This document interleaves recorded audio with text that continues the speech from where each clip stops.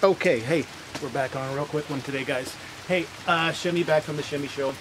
I just got back from my run and it's raining. I'm really surprised it's like raining this time of year right now. But anyway, real quickly, running is just something, if you can hear me over the rain, this is a bad idea to do this outside, I guess. But anyway, running is a sport where it doesn't matter what the weather is, you just go.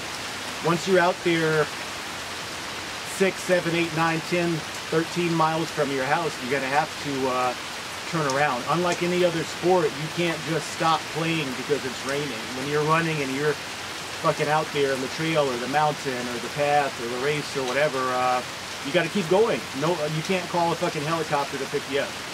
So running it'll train and condition your body to endure through the pain and just suck it up or whatever. I just got back from going for over an hour, but as you can see, the rain got me, but it did not deter me.